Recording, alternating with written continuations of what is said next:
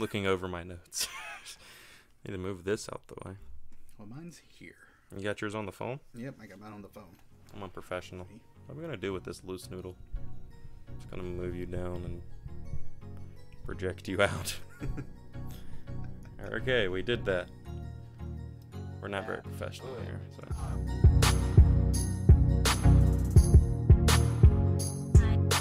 What's going on, guys? In on 10 Off Script here, and today I'm with my good old buddy Richard. How you doing, bud? Good. How about you, man? Pretty good, pretty good. We've once did this before, very long time ago. We did the worst games of 2016, our top 10.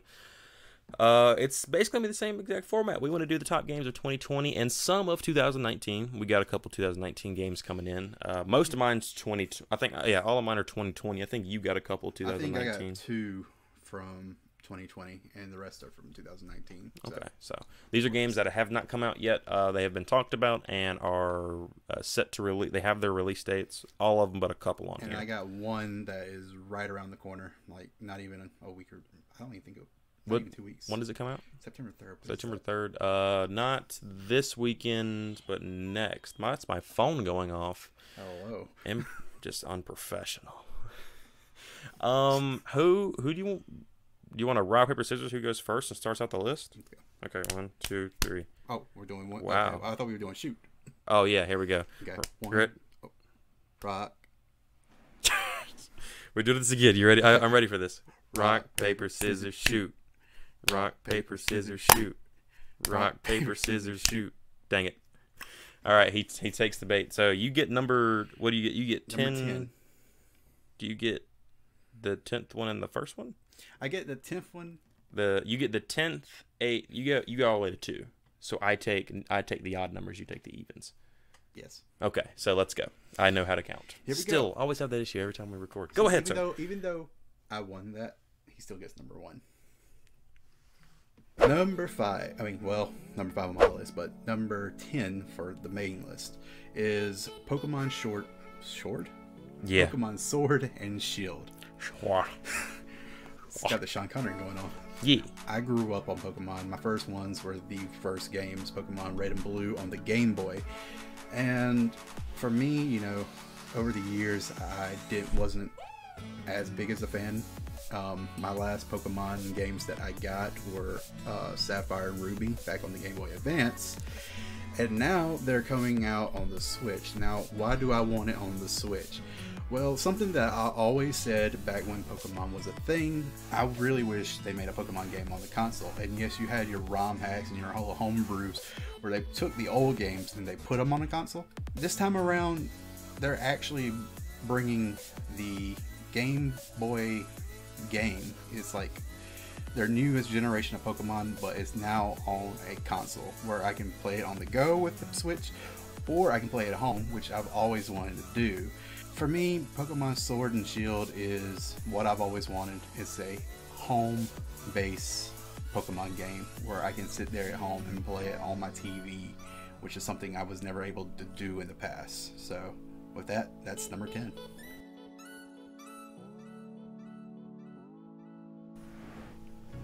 Solid choice. I'm actually going to go with something that just got set to do. I think this is maybe a couple of months ago. All of us know that Call of Duty's on a 3-year cycle. Every single year, it always went Infinity Ward, Sledgehammer, Treyarch, and then they would loop back around every single year. Well, this is technically supposed to be Sledgehammer's year. Infinity Ward just come out with theirs. It's getting ready to come out with theirs. As in Modern Warfare, we get that in a couple of months. But this time around, something has happened. I forgot the whole story, but Treyarch is getting this game this year. So they stepped up a level and stepped up a year. So they're bringing us the game of Call of Duty Black Ops 5. Now, why is this on my list?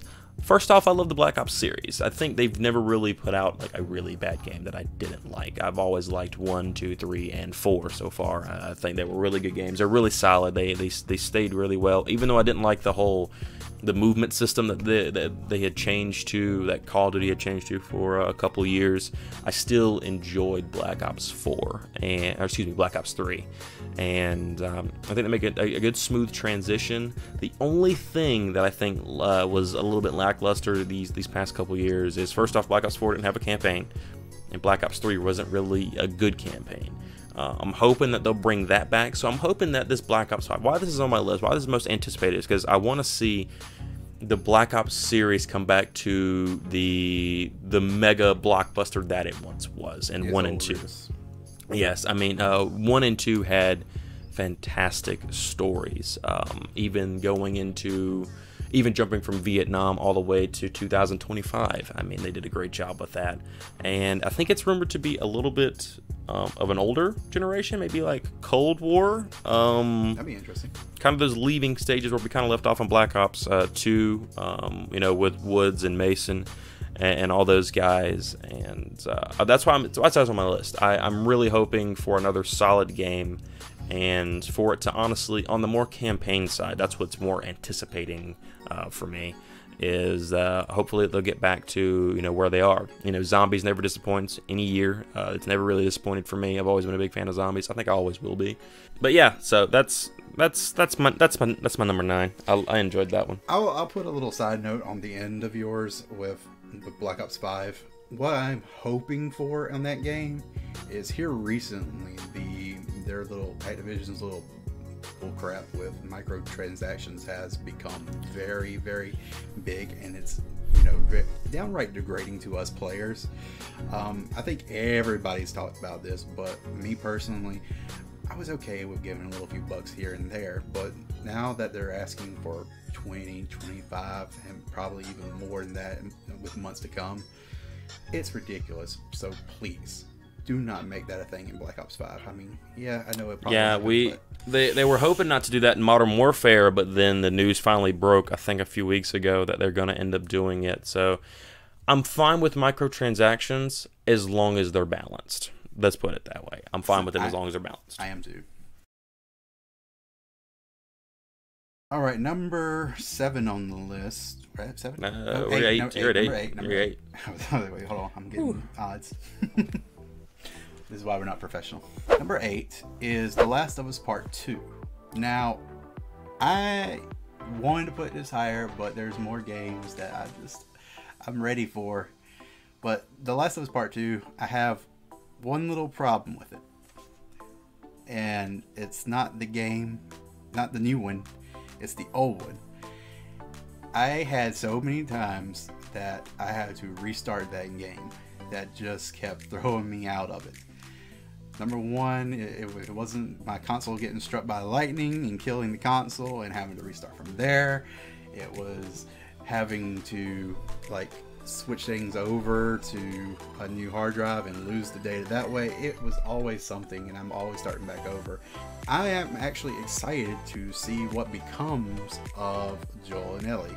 I know Joel, spoiler alert, Joel lied to Ellie at the end of part 1, and I'm like, ooh, so what's that going to play into part 2? And after seeing so much gameplay and the cinematic trailers, and it looks beautiful. And for me, I am so happy about that, and I cannot wait for it to get released next year. Have they given a date yet on it? They have not. I think they're aiming for a October-ish, November-ish type launch. Yeah. I have a feeling that you remember how The Last of Us Part 1 ended the PS3 and then PS4 came out and they remastered it. I think that's what they're doing here, is they're releasing it at the end of PS4 and then remastering it on PS5. So if you did that, would you get it next year, or would you wait till PS5? Yeah, I honestly think I would. It's kind of like a GTA game. I mean, GTA did the exact same thing that year. GTA 5 came out on the PlayStation 3 and Xbox 360 as they were entering the next generation, literally the exact same year. Everybody went and played it though, because you couldn't go and play it on the new consoles, and it was a brand new game, and everybody was enjoying the game. So, yeah, I think we'll see that in the future. I hate to know that PlayStation 4 and Xbox are going to come to an end. lots more money out of the pocket. But you know what? I'll be fine. I'll suck it up and cry like a baby, and I'll be just fine.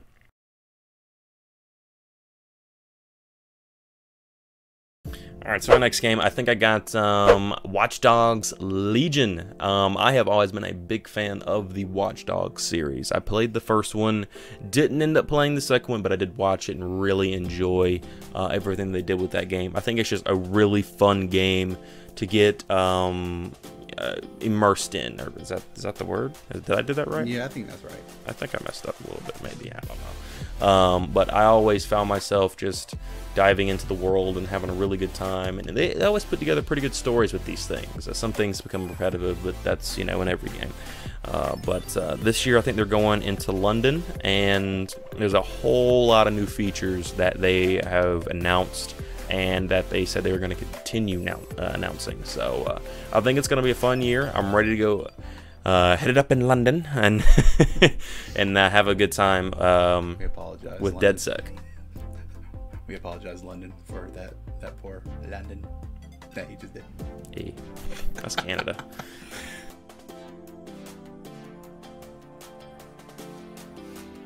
So number 6 will be Spyro Reunited Trilogy. Wait a minute, I know what you're saying. Yes, it came out on the PS4 and the Xbox One last year. Why didn't you get it then? And blah, blah, blah. Okay. I mean, yeah, I wanted to get it then, but for some reason, the same thing goes for Crash Bandicoot. It was like, even though that's Sony, I was like, you know, it's great, but you know what I can't do with Sony? I can't take it on the go. And that's the whole reason why I'm ready for Spyro. Bring back the PSP. I love that. Exactly. You can bring back the Vita, but try to market it better. I still have my PSP, and every once in a while, I play it. I did not know you had a PSP. Yes, sir. But yeah, the Spyro trilogy, you know, the Reunited trilogy, it comes out September 3rd. That's the one I was telling you about that was coming out pretty close. It's coming out on the Switch. It's all 3 of the original games from the PlayStation 1. And like I said, I'm sure y'all are all aware of it. And for me, I'm just like, I've been playing Crash Insane Trilogy so much here lately on the go.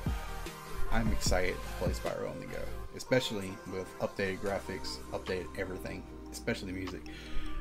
The fact that I can just plug my headphones into my Switch, just throw it on the bed and just lay back and listen to some of that old Spyro music is actually, it's pretty good.